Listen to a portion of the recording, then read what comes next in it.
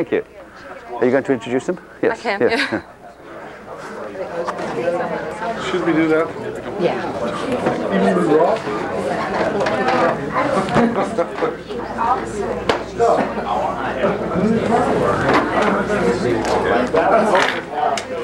Do you have a most today that the extension? Yes. So you going to be the patient here? Oh. I don't have shorts on. Oh, you just put your trousers down. Which way do you want me? No, no. And Facing you. yes, facing me. Okay. Okay. Good. Put your trousers down just a little bit more. Okay. Now, to obtain the position, of course, what we're going to do is to very gently palpate whereabouts the lesion will be. Now, whether you're doing it from above downwards or from below upwards, I think it's a matter of personal preference. I normally do it from below upwards. Okay. Now, I've already made my mind up as to whether I'm going to use the upper or the lower lever. In this particular instance, let us use the upper lever just to get the feel of using extension and flexion levers from above, and then we can go into using the much shorter lever from below. All right? So, I'm going to leave this lower one into just a neutral, but we'll say that it is the side flexion towards the left position that I'm in. I'm going to use two pillows, and I'm going to put them under the shoulder, and this will simulate the side of the table being lifted up. Okay? So it's not going to be as efficient as if I'm lifting the table, but it's the best that we can do at the moment. To maintain this in the extension position of the thoracic spine, I'm going to make sure that I pull upwards like this as I produce the right rotation, and she will automatically go into extension.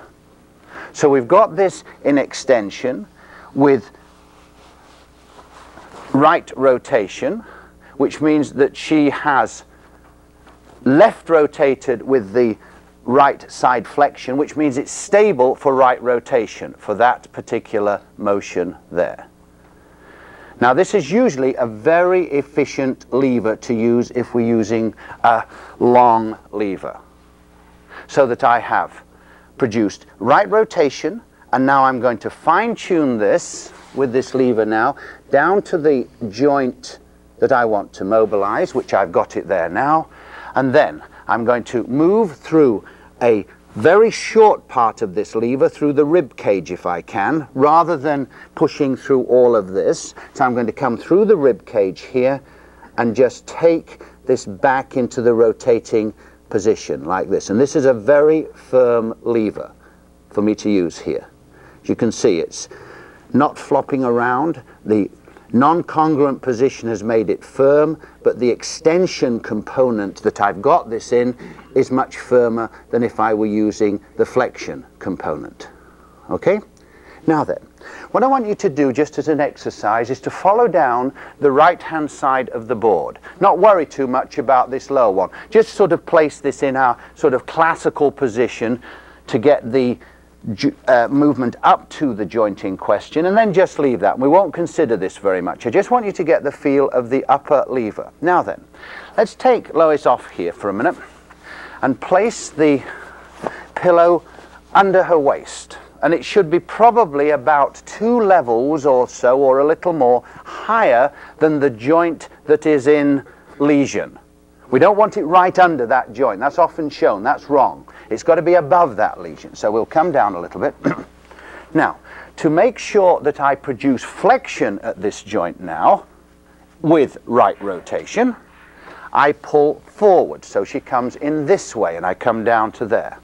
So that is taking this into a left side flexion, which will produce a left rotation, which means, in terms of the normal way that we think of movement, which means it's stable now for right rotation, but in flexion. And now I can come onto this flexion lever, and I can feel that essentially this is firm, but not quite as firm as the extension lever. Still perfectly adequate for me to use. No problem with it. But the longer the levers, I think the more we should think of using extension levers. But this is a perfectly adequate lever, and I can feel that my movement is taking place very low. Now, when we're using very short levers, like I'm using here over the rib cage, which is a fundamental part of what the Norwegian system has always thought about, even with long levers, you try and get as close to the joint in question. The use of the extension or the flexion is not quite so important. But people that kind of use it through the shoulders, it becomes very much more important that you use flexion or extension. Okay? So the longer the lever, if you're prepared to use these long levers, the extension becomes even more important than the flexion. But using these, then I don't think there's any major problem with either flexion or extension, although I tend to use the extension lever anyway when I'm going through the upper lever, all else being equal. So I can move very, very effectively like that. So if you could just try for this start by just pulling into the extension lever and then pulling into the flexion lever and just getting a feel of what the lever is like in that position. Now then, what might be good right from the very start though is this. Let's try a little exercise like we did in sitting and see if it makes any difference to us. And what I'd like you to do is this. I'd like us to use the extension lever exclusively. So this is the first exercise here. So we'll put the shoulder and we'll pack it up, and if we have to work in threes, so somebody could kind of even sit on there and you can pull it, but I think if we could perhaps share the pillows out a little bit and lift them up, it would be a good idea. Let's try the extension lever like this, producing a right rotation, or producing a right rotation in extension, and just feel that, which I'm saying is the congruent, or non-congruent position. Then let's ask the patient to sit up, put a pillow under the waist, and see if we can feel any difference. I'm not sure we're going to be able to just using pillows, but it may be. Still use the extension there, and then come into this one and just sort of try through the rib cage and see if there's any difference between using this one, which I'm feeling is the congruent lever, or this one, coming here, which I'm feeling is the non-congruent lever. Just see if you can feel any difference between those two. Because that's the only hassle that we're going to have with the difference of opinion in the notes, as to whether it's a congruent or a non-congruent lever. Both, as we see, absorb rotation. So, would you just try that for a start off? And then go and have a look at putting the upper lever in this non-congruent form, as I'm saying, and then putting the flexion lever in its non-congruent form, just so that you get used to just manipulating those words and so on in your heads. Okay? Thanks, Lois. On the bed here.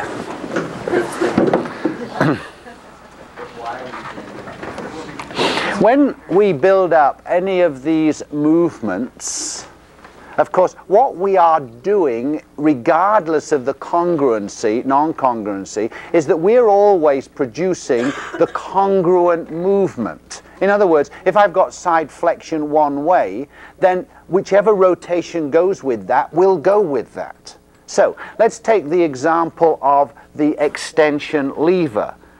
Because we've got this business about, well, if you push it back, are you going back and unlocking everything? The secret is what you do with the side flexion. This is the important thing. So, that in Brian here, if I side flex him to the left-hand side here, and I'm in extension, what we're saying is that he is in right rotation. That's what happens with the couple. Now then, when I do this movement here, which is left rotation, what we've got to sort of think, and I mean this is a thing that several people have brought up, is are we sort of just unwinding this? In other words, if he's in right rotation, has he all this right rotation available now to go into left rotation? The answer is there's no left rotation available? If I hold the side flexion, because the side flexion to the left holds rotation to the right, so that when I try and rotate to the left here, it's already held rotated right and held rotated right by the side flexion.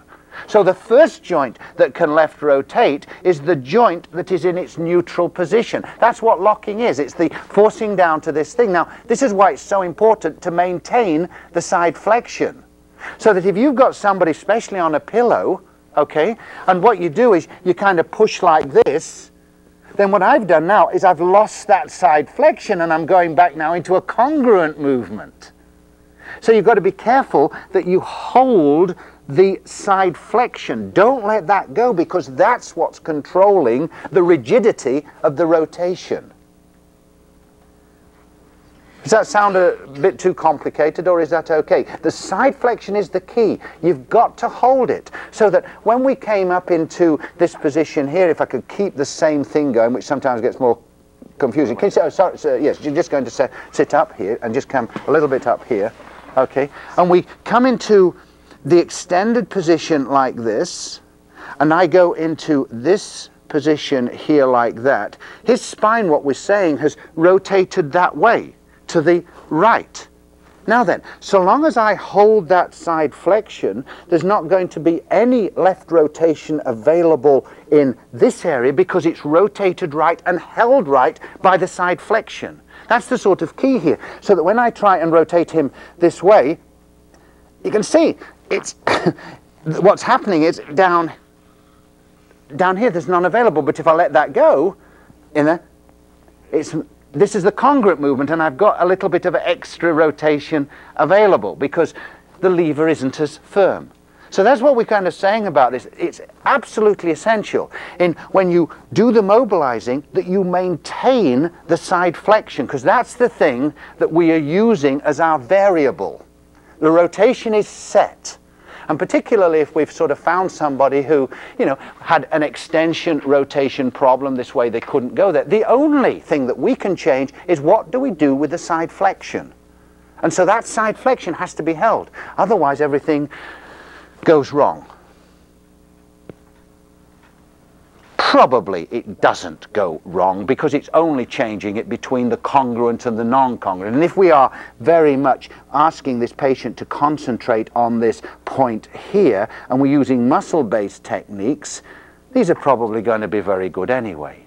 You know, and I sometimes worry that we're kind of making more of this than actually is there, particularly when you look at what Dr. Cyriax used to do, which was a fairly sort of global rotation, and his patients, you know, used to get better. Are we doing any better than we did years ago?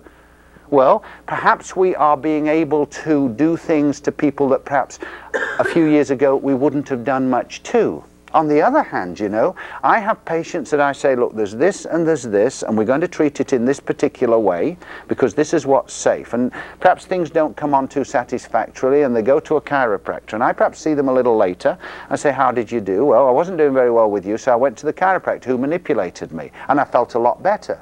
And I'm thinking to myself, why didn't I do it? And I go back and I look at my chart and I think, geez, I considered manipulation to be very, very questionable. And so I didn't do it. But somebody else who hasn't got all this other stuff did it and got away with it. And, you know, you're mad that you didn't do it, but you look at your protocol and you followed your protocol. And on the whole, we get into problems when we go out of the protocol, because equally well, I've had people that say, well, I had this really restricted straight leg raising. The pain was right down my, or in my back and a little bit into my buttock, and somebody manipulated me. Now it's right down into my foot, and my foot is flapping. You know, so it's a lot worse to make it worse than actually not to help anybody, even though we all like to help people.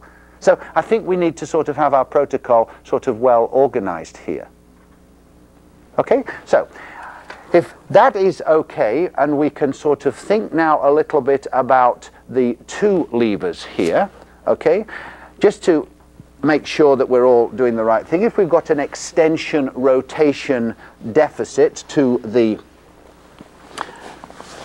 left here, this is excellently written up in your notes actually as to the function of levers and localization. It's really been very clearly written. So whether it's Jim or Earl, I'm not too sure who did that, but it's just excellently written. And when we come round into the extension, do we use this lever or do I use this lever? Doesn't really matter, you use which lever you want to use. Because if I hold this in extension and then I've got this lower lever, I can either produce a rotation to the right with the lower lever or a rotation to the left with the upper lever. The relative movement at this joint is going to be an extension, rotation, left movement, because we always describe the description, of course you'd have to describe a description, wouldn't you? We always describe the lesion in terms of the upper bone against the lower bone. So we never talk about the relative movement of the lower bone. And this was a little bit unfortunate in the early days with Jeff Maitland's techniques. He followed a series of abbreviations that were developed by Margaret Jenkinson at the King's College Hospital. And, you know, they were doing rotation to the right like this for all the way down here, and then when they came to the pelvis, if the pelvis was going to the right, they used the same thing. But of course the pelvis going to the right is the spine going to the left. And so that confused people that try to think, regardless of which lever we use, we still use the same terminology in the lesioned joint, which is what would happen if we move the upper bone. How would we describe that? So if we move the lower bone oppositely, we still describe that as a left rotation motion because it's the relative movement. So what to do now is to just think to ourselves, can we just do a double locking here? And let's just do the one where we would alter the side bend in the upper lever and the side bend in the lower lever. We'll have to kind of not do this absolutely brilliantly because you'll need 2 pillows for each group. So if we have to work in 4s, that's fine. So if I were thinking of the upper lever here in extension, I could put the lower lever into extension or I could put the lower lever into flexion. But we've still got the same rule, that if the spine is lordosed, we are going to side bend upwards, the same as we side bent upwards here. And if we've got it in flexion, then we're going to put the pillow underneath the lever so that it side bends towards the bed. So that if this is in extension and that one were in flexion, we could hold them all in flexion or all in extension. But let's do the opposite to each here. So I would have the shoulder raised there to produce a side flexion to the left, and I could take the pillow here and place it underneath there like that. Okay, which side flexes this. This one is the lesion joint and that is neutral at the moment. Now then, I'll set it up in this way of extending with the upper lever and with the lower lever to encourage the flexion of this. Then I'm going to keep the top leg straight and the bottom leg bent and let that drop down here like that, which is giving me a little bit of more of a flexion possibility in this area here. And then I could come into here, and instead of using the upper lever, I could use the bottom lever like this. Now the upper lever's in extension, and I've let that extension rotation go into the joint in question, and then I can produce a rotation. Now, if I flex too much, I suppose I'm going into a flexion like this, but I don't. I'm just going to keep the rotation going like that. And that will give me the possibilities of still having an extension rotation in this joint. And I can feel what's going on here. I could move that, move this, come into here and ask the patient, just resist me, let it go, resist me. So this would be the post-isometric relaxation technique. Or I could say to the patient, can you try, this is much more difficult, and we're going to use the agonistic correcting technique at the moment. Okay, so can you just resist me? So I'm pushing back here, which means he's pushing forward there, and I'm pulling forward here, which means he's pulling back there. Just hold. Very easy to do. So this is the agonistic muscles that will produce extension, rotation to the left working there. Now relax. Now, can you try and pull? I'll let you win. Pull backwards. There. He knows exactly what to do now, so we can convert it to a contract relax. Or into an isotonic, agonistic correction now. And he can move into those ways there. So, just to finish this little section off, can we just try a double lock? This is what's called locking from below and locking from above. And remember that this, we're not talking too much in terms of congruency and non-congruency below. We're simply saying, how can I make this lower lever so that it resists rotation to the right?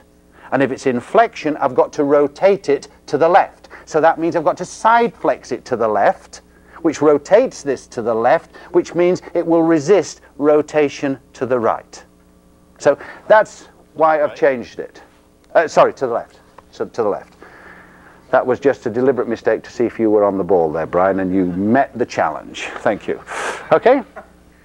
So let's just do that, and then we're going to have a break from all this, and we'll talk just about how you use this, and then we're going to go on to something different. So you want the lower lever to prevent rotation to the left, too? Yes.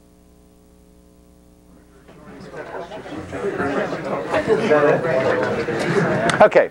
With the lower lever, can I just make one point for you? With the lower lever, if we're going into an increased lordosis, okay, leave the bottom leg straight so that you can use it as a way of getting you into that lever system, and then we can kind of raise it up like that if we were choosing to keep the bottom lever in an extended, rotated position. If you are going into flexion, bend the bottom leg and leave the top leg straight, because that tends to further enhance the rotation, whereas the bottom leg straight tends to enhance the extension. So, depending on what you're trying to do with the bottom lever would be determined by whether the bottom leg is straight for extension or bent for flexion. And that sort of helps the whole setup here. Now then, I think that we'll come back to this a little bit later on in terms of two other points that I would like to make with it. But just in terms of, let's think of hypermobility and hypomobility, it's pretty obvious, isn't it, that when we're talking about manual therapy principles, we have this principle that we should always hold one level steady and mobilize with the other. So we fix with one and we mobilize with the other. But we all know that just occasionally we're thinking hard and we're working, and what might happen is we start doing a bit with both, like this. So, if we have an extension lever, all right, an extension lever is very efficient in terms of this top lever, very efficient, because I'm right in front of it and I can push back through it. So,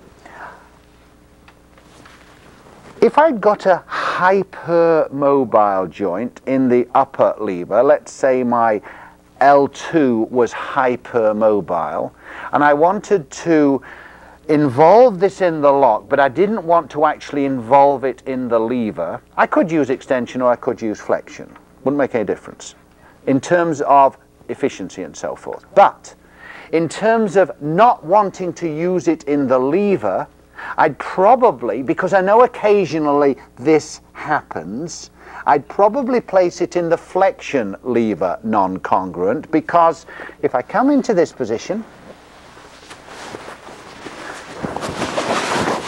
and it's in flexion like this, it's much, much more difficult to actually involve this and to do this when it's in flexion than when it's right up in front of me and I can just start to rock my body and start using this upper lever. So if I got a hypermobile joint and it was in the cephalic section, I'd use non-congruent locking, but I would probably put it into flexion because it tends to reduce my tendency to use the upper lever at all.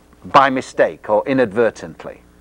So it doesn't matter what direction, what if it's a hypermobile inflection, then you do it into... I would probably just think that the best way in terms of hypomobility to start with is just to get a maximum opening of the facet. And a maximum opening of the facet is a rotational technique. And so I'd probably do that rotational technique without worrying too much about flexion and extension. But I could certainly bother a little bit about the lower lever. Do I do it into extension or do I do it into flexion? If you really wanted to sort of bring two factors in, yeah. But either way, you wouldn't use the upper lever as your, I wouldn't use the upper lever anyway, at all. You're just saying to, in case you screwed up a little bit, you wouldn't want to Yeah. make it a vulnerable joint. Yeah. And I think this is a, a reasonable thing that we try to build in safety for our bad days, that even then, everything still works well, because occasionally we do have these bad days, don't we? Very well. Let's have a short break, because it's 10 o'clock, okay? Have a coffee, and then we'll start on some considerations with the sacroiliac joint. We'll get away from the lumbar spine, and I'm going to try with the sacroiliac joint to bring in a few muscle energy principles. Now, how many people are really familiar with totally muscle energy as a sort of subject? Not all of you. So we've got two extra instructors. That's good. Tim and Kent here. Okay. So we'll try and involve that. And then we're into now a group test. This is like a whole group, so you don't have to worry. You're only going to be quarter responsible for this. All right. So, we're going to go away a little bit from the sacroiliac joint, and we're going to look at this from two aspects. We'll look at it partially from the manual therapy aspect and partially from the muscle energy aspect. Then we'll come back at some stage just to finish off the lumbar spine muscle energy in terms of the ERS, FRS, NSR kinds of lesions. All right? So I want to get away from the lumbar spine, though, for the time being. You've done enough on that, and you'll be getting sick of it. Okay? So, I'm going to ask a number of questions. To do this, whether it's the manipulation course or whether it's the same questions, because I think we need to keep going back and asking ourselves, what do I know about this particular area? What are the key things? Well, this is what I consider to be a good starting point for us now, in terms of your knowledge of the sacroiliac joint. And these are the questions I'd like you to ask yourselves. First of all, what produces movement?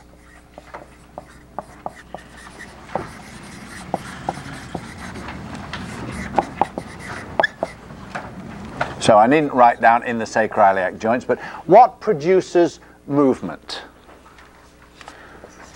Secondly, what do you know about the joint surfaces?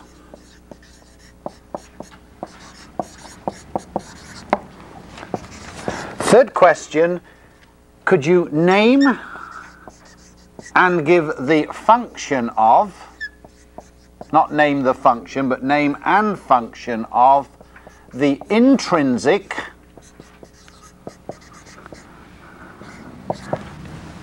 and